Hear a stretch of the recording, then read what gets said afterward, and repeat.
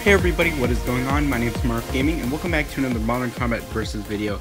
And today I'm just gonna go over some new stuff that we got in terms of screenshots of the characters of the game, which you guys saw in the thumbnail for the video. Most YouTubers have probably covered this already, but I'm not going to be necessarily doing this whole video on that.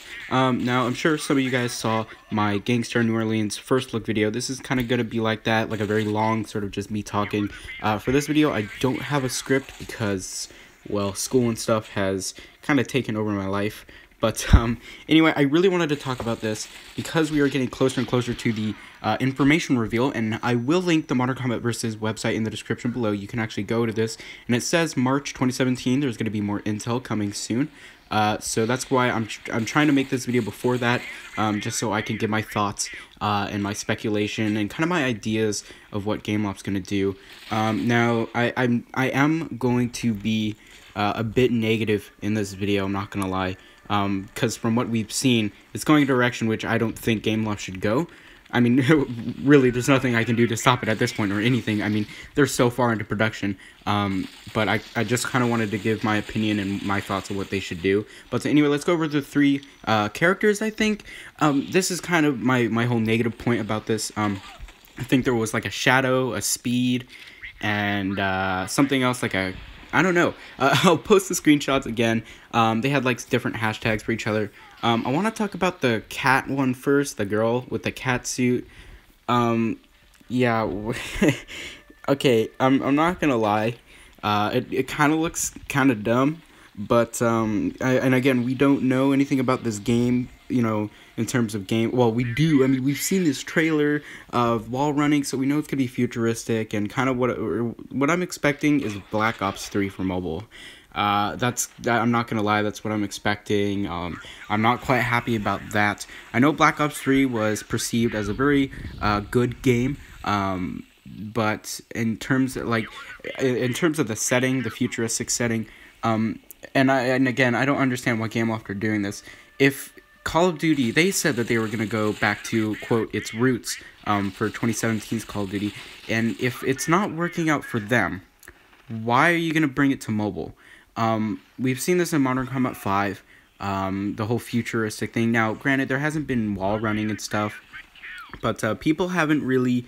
It's not the best Modern Combat, I'll say that. So that's a separate issue in terms of Modern Combat 5, because it's a weird game. It went from premium to freemium to esports. It was a confusing game, and that's a whole topic on its own. And it was developed by a completely different studio. Gameloft Bucharest is a weird studio. They went from Nova to Modern Combat to Asphalt. But anyway, I digress. But let's talk about this girl's suit again. Now, as long as gameplay's fine and balance is fine, and you know, there isn't a lot of pay to win, they can make this game great. They can make mobile shooters amazing. From what we've seen with the graphics and part of the wall running, I mean, I'm not gonna lie, it looks like a really nice game. I'm just worried that they're gonna, you know, kind of take this game not too seriously. I know Modern Combat 4 was taken very seriously. As soon as you load up into the menu screen, you just had this big dude sitting there with I think it was a grenade launcher with his gas mask on. I mean, it was awesome. And you could see, like, going through the menus, the dark theme and like gritty. You know, they took themselves very seriously, and they did it in such a manner in how it worked really well. Going through the storyline, there wasn't any humor as far as I remember, which I thought was an awesome move. And I think for Modern Combat 5, they kind of went in the middle, where the game didn't take itself too seriously. When you look at the graphics and you know how bright it is, you get this impression that the campaign was just kind of skipped over and stuff like that. And again, Modern Combat 5 is different, and I want to talk more about 4 versus in this video. But so yeah, you know, let's go back to not the cat girl, but the whole sort of character thing in general. So we know that there's 3 classes.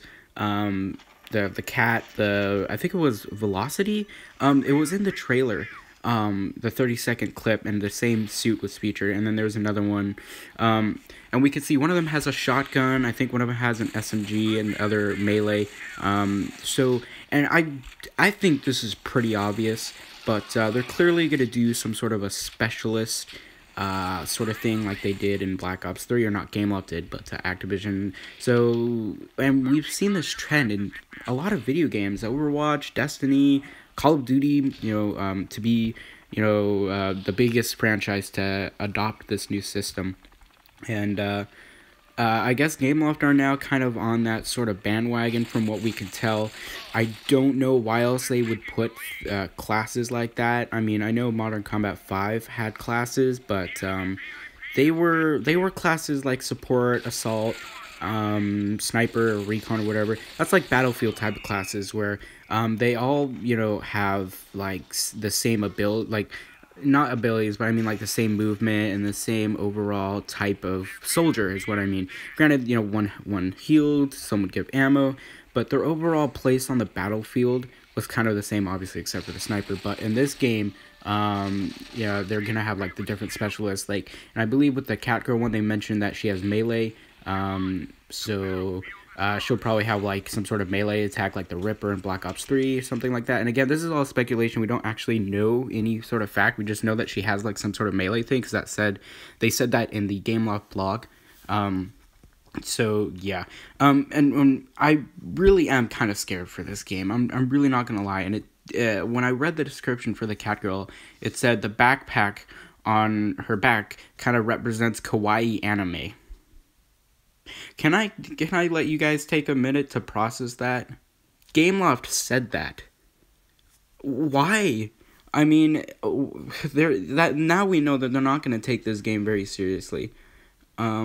And what I mean by that is they're kind of doing that for Gangstar New Orleans, where the art style is very, not necessarily cartoony, but you can see when you play the game, there's no like debris flying in the air, there's no sense of atmosphere, and it's very light and very fluffy and very, you can just tell that the game is not taken seriously. Now, let me describe what I mean by not taken seriously. Battlefield Bad Company 2 was a great game that was not taken seriously. The developers kind of just had freedom to do what they wanted. They made an awesome story. So I'm not saying that Modern Combat Versus will be a bad game. I'm saying that from what the information we have right now, it seems like they're just going through, or Gameloft is going through a bandwagon. They're hyping, or they're not hyping, they're jumping on the trains of other developers' ideas. And that, it kind of disappoints me, because like they're taking the sort of hero system or class system maybe from Overwatch or Black Ops 3. They're taking the wall running from previous Call of Duties. They're taking bits and pieces from other games.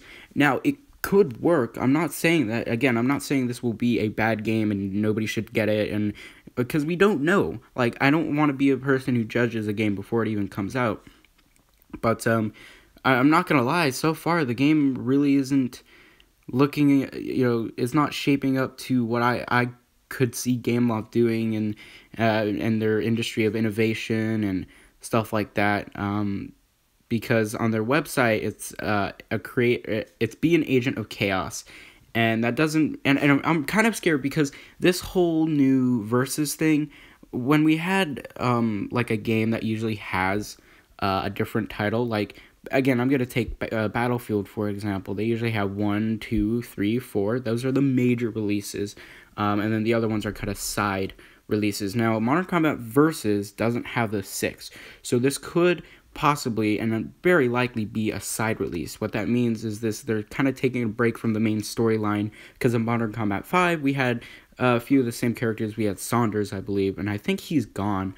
So I'm not sure where they're gonna go exactly with the story next, if they do continue the story. And this game right now, Modern Combat Versus, seems like it's so far into the future that I doubt they'll continue on the storyline. And they might even create a whole new storyline to continue off of. I'm not sure. Because in the trailer we saw like helicopters and stuff, and the player being in a helicopter and I think jumping out. And I doubt that'll be a multiplayer. I'm not saying that it won't, because Gameloft could pull an awesome innovation like an intro from like Titanfall or something like that. They could totally do that, but it looks like something from single player, excuse me. So we could see possibly a short single player. Now have been a lot of speculation that the game will be multiplayer only, and I totally don't doubt that they will do that. Like it's totally a possibility. I would be very, very disappointed and sad, honestly, if they do end up making the game multiplayer only. That would be a big letdown for me, at least, because part of a mobile game that I really like doing is when I'm in the car or something. Most people have like USB ports in their car, but I plug in my phone, right? And I play a AAA console mission on my phone. Like, if I'm on a long car trip or something and I want to, play a really nice level, some nice CGI and set pieces and stuff, I usually will either replay Modern Combat 4 or will replay Nova 3, because those games really brought a premium experience to mobile, and I'm really hoping that Gameloft continues this with Modern Combat Versus, but I really doubt that they will. And again, we really don't know a lot. I've been saying this about a ton of games that haven't come out yet. Like, I know in my last video for Asphalt Street Storm, I said, even though we have the game pretty much, we still don't know what Gameloft is going to do. And that's the whole issue with mobile gaming, is usually developers don't tell us what they're going to do. And so and this is really for, I guess, most industries. And I think what you guys should take out of this video is not to overhype Modern Combat Versus, because if you guys do and you guys are disappointed, then it'll be a big shame. And I don't want to see a company like Gameloft either possibly even go out of business or turn 100% casual, because with this new system that they're doing, I feel like the mobile gaming industry is becoming too much of a casual audience. Like, I know PC gaming still has a lot of competitive players left. That's why Counter-Strike is such a big deal. But now in mobile gaming, and Critical Ops is, I wouldn't say it's dying, but it's definitely not on the level with something like Counter-Strike for mobile. And Bullet Force is obviously doing okay, but it's kind of dying since there's not a lot of updates anymore. So really, this Modern Combat it kind of is a life or death situation.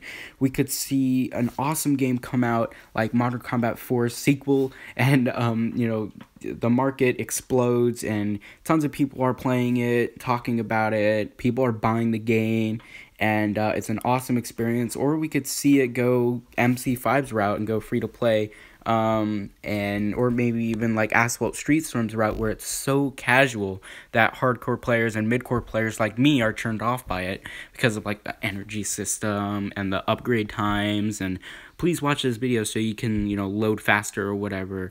That's what I would be. I would leave Modern Combat for that stuff. Now, you've probably been seeing Modern Combat 4 background gameplay for this whole thing. And again, I am banned from MC5, so that's why I don't have any gameplay. I don't know, man. I don't know why I'm banned. I guess I am. I just kind of accepted it now that I can't get in contact with Gameloft in order to be unbanned. I've tried contacting their support for a lot of times, but again, this video isn't on that. But I'm probably gonna wrap this up soon. But I guess in summary, don't be overhyped for this game. We've seen what Modern Combat has been with Modern Combat 5. We've seen the route that Gameloft's gone with Gangstar New Orleans. They even made Gangstar Vegas free-to-play at some point, too. So we know what Gameloft's agenda is. We know that they have switched to freemium games. And again, I'm going to say this like I said in my Gangstar New Orleans video. They're not doing it because they want to. They're doing it because they have to. There's a video on YouTube that kind of describes this. It's like pro-consumer companies cannot survive without going anti-consumer later in their life, because they will die if they keep doing what the consumer wants. And that's what Gameloft's doing right now. They're doing a better job of it than most other companies, I would like to say. But hopefully they don't go too far with Modern Combat Versus.